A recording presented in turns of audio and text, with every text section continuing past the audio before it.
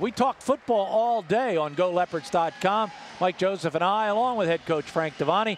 Michael talks some football with the coach right now. Here is Mike Joseph.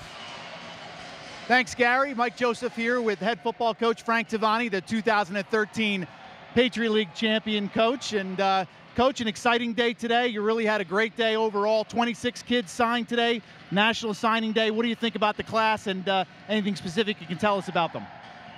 Well, we're always, very excited, Mike, as you know, that for this day. It's a culmination of a lot of hard work. Used to be this thing where, we take some time off after this, but we're already begun the next recruiting segment of recruiting the juniors and sophomores already. But we're extremely happy with this class. We think it really added to our team depth, which we really needed severely. You look at our depth chart on the board now, and everything looks kind of like it did a few years ago. So we like the direction that we're going. We like the athleticism of this class, and the overall team speed of the group I'm real excited about. Yeah, and looking back on the class, and we went through that class today, and you can look at that class on GoLeopards.com. You can pull up individually each and every film on those kids. 14 kids on offense, 11 on defense. You got to replace a kid like Mark Ross. How do you do something like that? Well, I don't know. You try, Mike, as you well know. I mean, Mark, a tremendous career, and it'd be nice to be able to duplicate that. But we've got a tall receiver in there we like a lot from Illinois, and think he could certainly develop into that. Because he comes in at 6'4" with good size and strength. So you do the best you can. It's the next group of young men, and hopefully, I think, led by this group of juniors, rising seniors now, are hungry for another championship. And it's become really national recruiting now with the scholarships you can offer, second full year of scholarships. And tell us a little bit about that. I mean, you found a kid from Arizona, you found a kid from California. Is that becoming the norm now with Patriot League recruiting? Well, with everything becoming national now, with everything, social media, sites, everything, huddle, all those things, you get an opportunity to see film from anywhere in the country. You do an evaluation.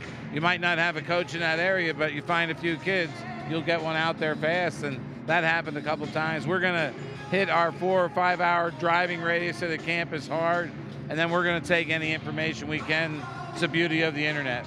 But you did a very good job locally as well. We found out you've had 4 or 5 kids just from the local area, and you've always said this hotbed of Lehigh Valley football has always been good. You did that as well this year.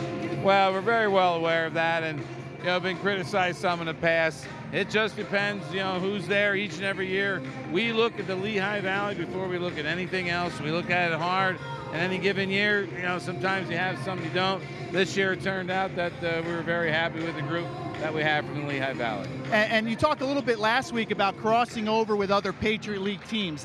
Is that still the norm, or do you have a little bit of a niche in some places that you wouldn't have had before, so you maybe don't step on each other's toes as much? Well, because you're so spread out, Mike, and all over the country, you're not all over each other. I mean, in your region you would expect to be, and we still are. We're going to compete with Lehigh and those schools that are within our region, but you're going to find yourself in recruiting situations that no one else in the league is involved with. But with scholarships, remember now, you're recruiting against other people with scholarships as well, so it's not as easy as it looks. Absolutely, and that scholarship, you think about it, at some point in time, you're going to have 56 to 60 full scholarship players on the team. Obviously, that's the goal this year. After this year, you'll have how many, and then how many will you have maybe next year? Well, right now, we're going to be at this signing today. We're at the Patriot League limit of the 30 full scholarships in terms of what we're able to use by league rule.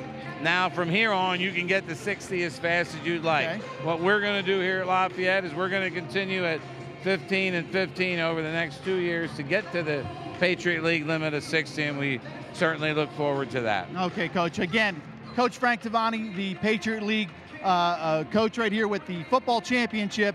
And back to you, Gary. It's been a great day here at the Berger Varsity Football House. 26 signees coming to Lafayette.